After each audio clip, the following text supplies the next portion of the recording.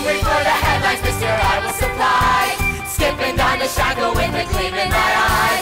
I'm picking up the papers and I'm taking the bike. This means I can be one of the big boys 9. It was absolutely brilliant tonight, and it's interesting how the show has grown this year. I mean, last year I felt a real warm heart at the centre of the show, and that's what I loved so much about. I feel this year it has an even bigger heart, and I think that my sense was tonight that the audience here in Belfast felt that. So I'm absolutely thrilled. Tommy, Ian, Tommy, and Stephen with the tits, with the tits. Parallel trousers on my platform shoes. It's the story of a young boy growing up in the Troubles, and while all this conflict is going on in the city that he lives in, he's more interested in outer space and comic books and Doctor Who, and of course Sharon Burgess, who's the girl that he's in love with. She's the girl who lives inside my dreams, the girl I depend upon.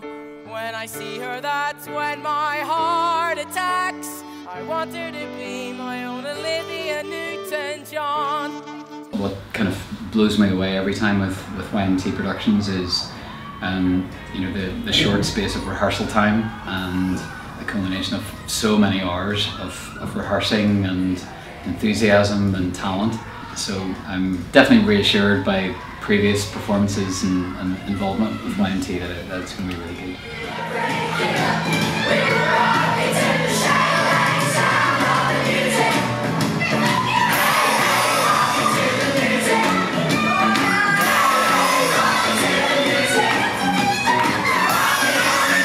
Become like a family, like the whole cast, and yeah, I think like the production team have been outstanding.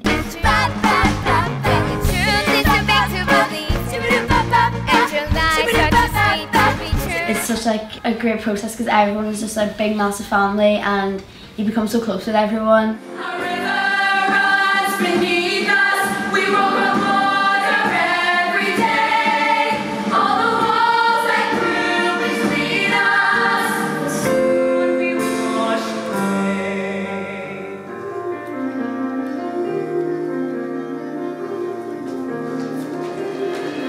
What's really great about working with these young people on Paperboy is they have a chance not only to explore 1970s Belfast and the cultural impact that had on that time, but they can relate that to what they're doing today and their lives today. So not only has this project been a really great artistic project for the young people where they've learned about staging and they've learned about how to tell a story to an audience and make an audience laugh and to bring heart to the piece, but they've also, I think, learned a lot about life through this project. But they could not agree. They're on to Billy's infantry with statements of fidelity. So Edward Carson held the key. So war erupted violently and Northern Ireland came to be. The production team, the creative team are immensely talented in what they do. They've been an absolute joy to work with, and well, an honour and a privilege to work with. And even the pastoral team, the chaperones, they are incredible. You get to learn every single day, and there's things that seem scary at first. You go, oh, I don't know how I'm going to do that, but with the help of the creative team, very much helps you develop as a person, especially in the arts industry as well.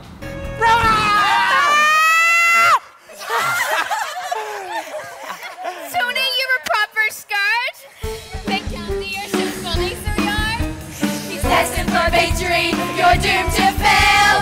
Check him out, he's the alpha male. You're the dumbest of squibs, he's off the Richter scale. Check him out, he's the alpha male. I'm the alpha male. So the show is set in 1975, so we had to look at specific dance moves from that era, bring those into like the disco scenes. We learnt some of like the authentic dances they used to do in the Westy disco, which was really fun, and then also incorporated loads of other styles. So we had like a body popping Cyberman and cartwheeling characters, and yeah, we basically drew on all of the skills that the young people had to bring.